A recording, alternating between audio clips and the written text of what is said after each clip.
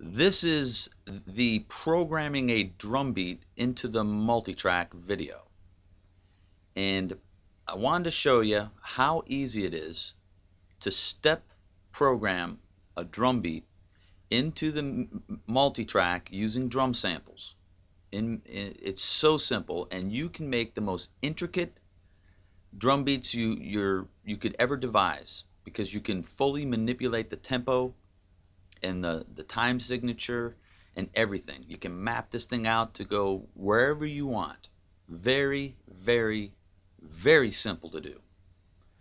And I have some drum samples here of my drum set. I sampled these yesterday. They're not the greatest, but they'll work for the demonstration, because I don't have any actual drum samples I can manipulate.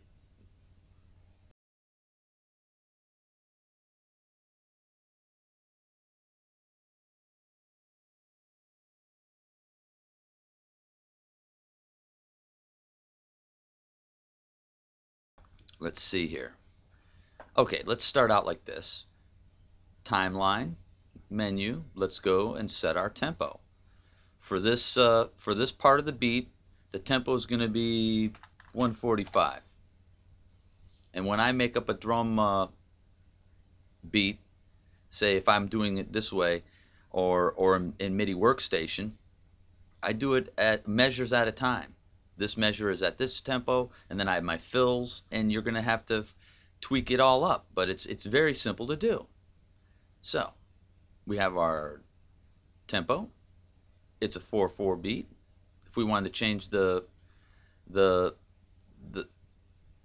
part of it, we would just go to set time signature. You can do whatever you want. So 4/4 beat. Let's set the grid at whole notes first, because we're going to be putting in our kick, and the kick is on 1 on a 4/4 beat. So let's name our tracks with the control left click there. Kick, enter, snare, enter, and hi-hat, enter, with an escape, and we'll arrow up. Okay, now I'm going to use I'm going to right arrow. Well, maybe that's too much. Let's see here, right arrow. There we go. I just want you to be able to see the samples, because they're so puny when you okay, so we have our kick here, our cursor here. Let's see how big it is. Okay, here's my kick.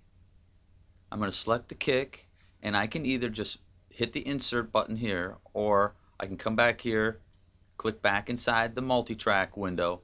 This way I can use the insert key on my keyboard, which I like better. I can use it over and over, and So I'm going to insert my kick. There it is. Make it a little bigger so you can see it there. So that's 1, and it's on the whole note. I can't screw this up. I right arrow and I press insert. Right arrow, insert. And I keep doing this until I've made my measure up, of how long is this beat going to go on for. And then once I have that set, is it going to be X bars, 5 bars, 20 bars, whatever, of this exact drum beat, then it's made, and I can select it and copy it and move it wherever I want.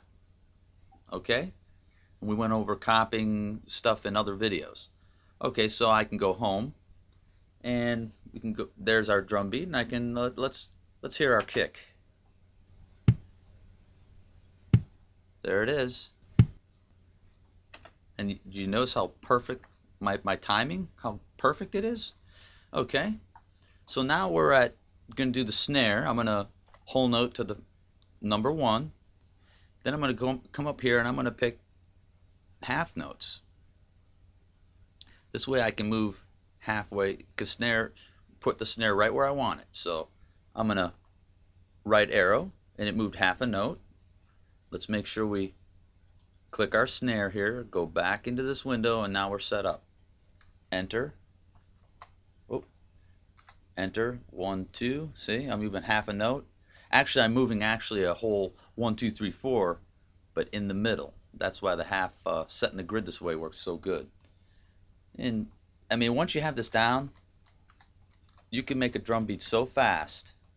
There. And you make it measures at a time. So there we go. So let's hear our bass snare.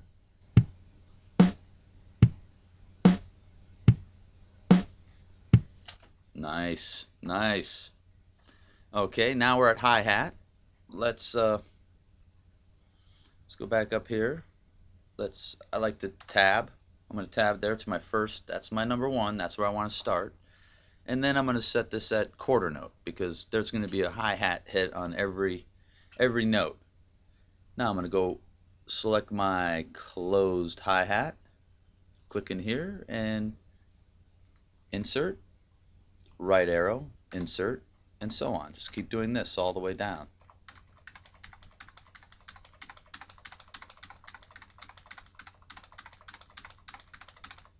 I think that does it.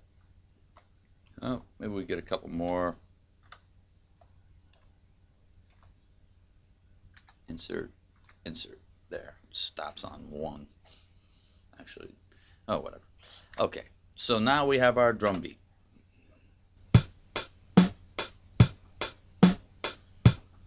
And it's perfect timing. So, I mean, it's that simple. Pretty simple to do. And now I can go through and affect these sounds. And believe it or not, I mean, this is the sound dry, and these are samples of old heads. I mean, using a CAD mic and a SM57, and it sure sounds like it. But you tweak them, do a little EQ, and wow, you have something to work with. So there you go. That's how easy it is to make a drum beat. Don't be afraid.